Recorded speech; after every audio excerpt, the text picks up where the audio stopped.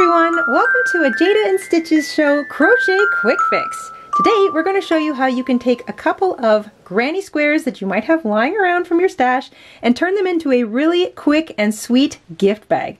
So all you need are 2 granny squares. I've got 2 sunflower granny squares that are roughly 6 inches across. We've got a link to this particular tutorial in the description box down below, so if you want to make a couple of sunflower granny squares for this specific project, you can do that. You want a little extra yarn, a pair of scissors, a yarn needle, the same hook that you were using to make your granny squares. In this case, this is around a 4.5 or 4.25 millimeter, a G or a 6 hook, and some pretty ribbon. You can also make yourself a little braided or crocheted tie if you want, but if you've got some ribbon lying around, that'll just finish off a gift bag beautifully. And once you've got all that together, we can get started. You want to begin by taking both of your squares and picking which side you want as the right side and the wrong side. So that's the back of my square. I've got a couple of little sort of like the odd little bit of fluff showing, and these are the right sides. So I'm going to put them wrong sides together, or right sides facing out. And the first thing we're going to do is work a little seam all the way around 3 of those sides. So we're going to take our yarn, make a slip knot on our hook, and if you're left-handed you can start in the top right corner. If you're right-handed you can start in the top left corner.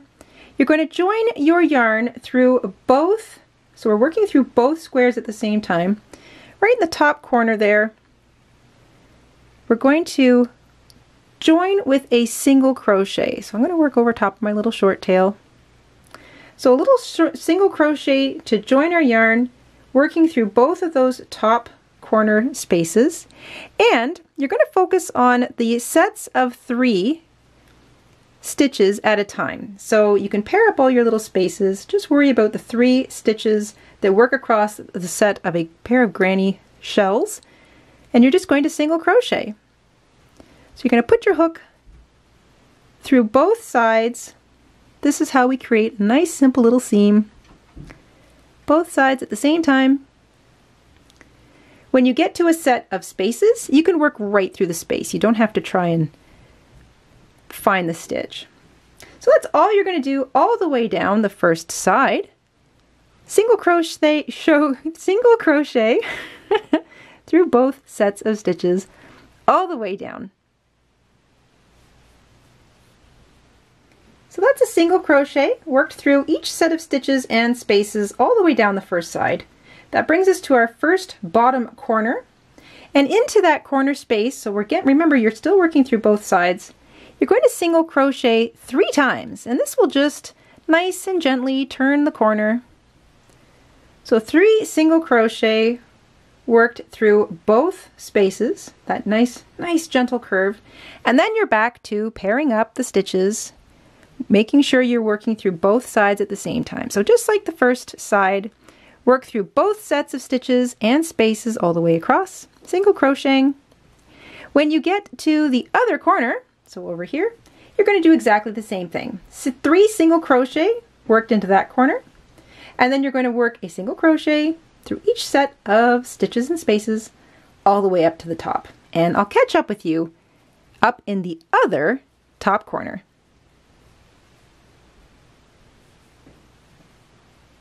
Here we are back up at the other top corner. I've worked a single crochet through each set of stitches and spaces all the way up. When I get up to the top corner, I work my last single crochet through both of those spaces. And now you can see we've completely joined our squares together. So now we've got a nice little pocket, and it's the perfect start to a simple little gift bag. All we want to do now is just finish off the top around both sides to create a nice little edge and a drawstring row. So this isn't going to be too much different than the actual granny shell stitch that we've got running across the top of our 2 granny squares. We're going to kind of mirror that.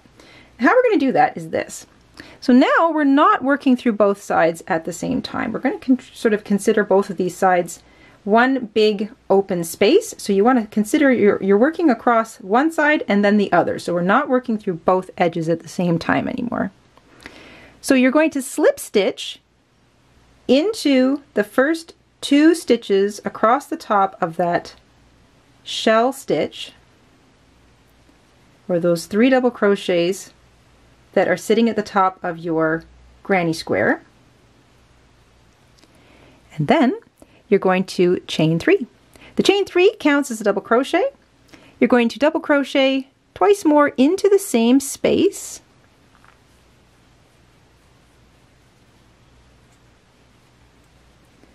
And then you're going to chain 1 and jump over to the middle of the next shell. So a shell is 3 double crochet all work together. It creates that nice sort of like wide V look.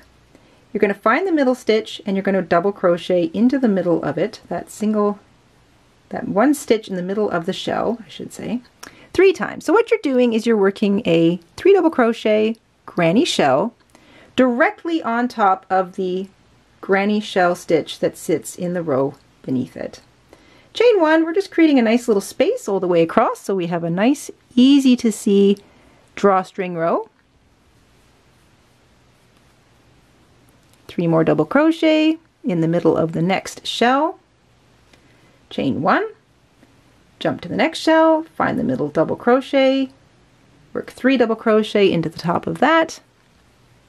Now, if the row of your granny squares is solid double crochet, so you don't actually have shells all the way across, like these ones, then just divide it into 3 or 4 or whatever feels comfortable, and you can do the exact same thing all the way across. So like double crochet 3 times into the middle of a stitch, chain 1, skip 3 stitches or 2 stitches if you've only got 2 and you don't maybe have a chain 1 space, 2 or 3 stitches, and then jump into the next stitch and work a shell. Skip 2 or 3 stitches, make sure you chain 1, and then work 3 double crochet into the next stitch. So it'll work across a solid double crochet pattern just as easily as it will across an existing shell stitch pattern. And you're going to do that all the way around. When you get across to the edge of your first square, finish your last shell, chain 1, and then find your seam, and right into the top of the seam you can sort of pick where you want to put it. You're just going to dig your hook into the middle of that seam, and you're going to work 3 double crochet. So I better make sure I wrap first. 3 double crochet all into the middle of that seam. So we're kind of creating an extra shell right on the edge, but it's nice because we won't have a big gap there.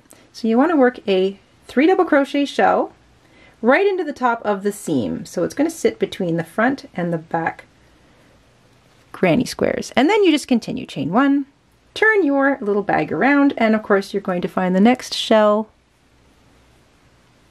and you're going to work 3 double crochet into the middle of it. And you're going to do that all the way across the other granny square. When you've gotten around to the other seam, you're going to do exactly the same thing. Finish your last shell, chain 1, and work 3 double crochet into the top of that seam.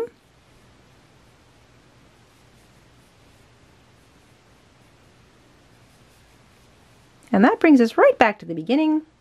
We're going to chain 1, and you're going to find the top of the chain 3 that began your first shell all the way over here, and slip stitch to join. So that is the little finishing edge where we're going to run our drawstring through, or our ribbon. So that's our little ribbon row. We've got one more row just to give a nice little tidy finish to the top of our little bag here. And all we're going to do is just, so I'm slip stitching backwards into that space. So you see I've joined the top of my chain 3. I want to plunk my hook backwards and just slip stitch into my space. So I want to start in this space. Now into that middle stitch, I'm going to work 3 half double crochet. So just 3. I'm going to slip stitch into the next space, and that's going to create a nice little scallop over top of my shell. Find the middle of the next 3 double crochet shell and work 3 half double crochet into that middle stitch, and then I find the space and I slip stitch into it. Nice and easy slip stitches, kind of on the loose side. You don't want them to be too tight. And that's going to create a sweet little scallop all the way around the top of our little gift bag. So you work 3 half double crochet into the middle stitch of each of those shells all the way around. When you get to a space, just slip stitch into it. Nice and easy, not too tight, not too loose, and you'll have a nice little scallop running across the top of every single one of those shells. So you can go ahead and do that all the way around, and I'll catch up with you back at the beginning.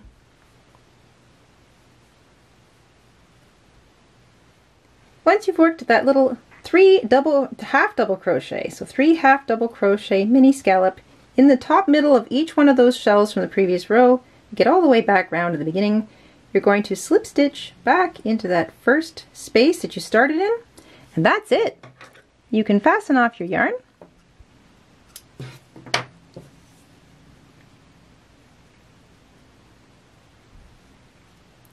Take a moment to weave your little tail in along the inside, so you might want to just sort of weave it down and weave it back and forth through the back of some of those little scallops from that last row. And that is your little gift bag finished. Now all we have to do is add a ribbon. An easy way to figure out how much ribbon or drawstring you need is to take your ribbon, or if you're crocheting a drawstring, then you can just use a measuring tape. But lay your little bag out, lay your ribbon across it, grab 2 lengths that are the same width, and then do it a 3rd time. So you want basically a piece of ribbon that's approximately 1/3 to 1/3 and a half, maybe even 4 if you want it to be super luxe.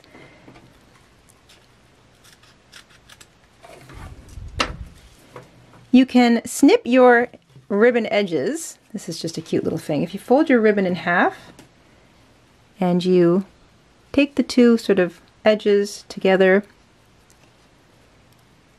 and snip from on a little angle from the bottom up, you'll get a cute little ribbon bottom. So that's sort of a stylized thing. We'll do that again on the other side here. Even if they don't line up, that's okay. Take the shorter edge and just up on a little angle. Careful not to cut yourself. I've got a couple of matching ends. And you can thread up your ribbon or your drawstring in your yarn needle if it's got a big enough eye. Pick the front of your bag. So this is going to be the front for me. And you're going to go in through the middle space and just weave that ribbon in and out through all of the nice big spaces that you made in that little shell stitch row.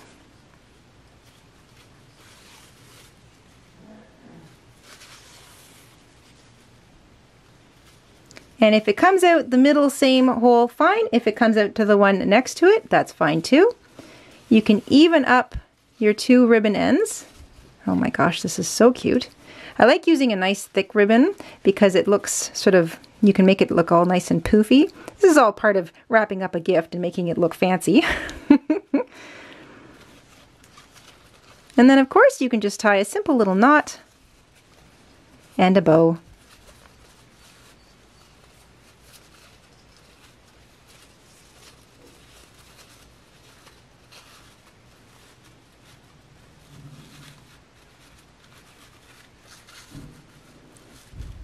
If you've got something in there, you want to tie it up nice and tight. So if you can cinch it shut, tie it a little bit tighter.